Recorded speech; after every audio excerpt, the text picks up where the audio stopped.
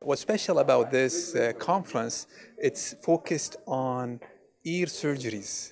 So we have lots of speakers from GCC countries, from the United States, from Europe, UK, coming from all parts of the world. Not only the ear, nose, and throat specialists, we have also audiologists, we have also speech therapists.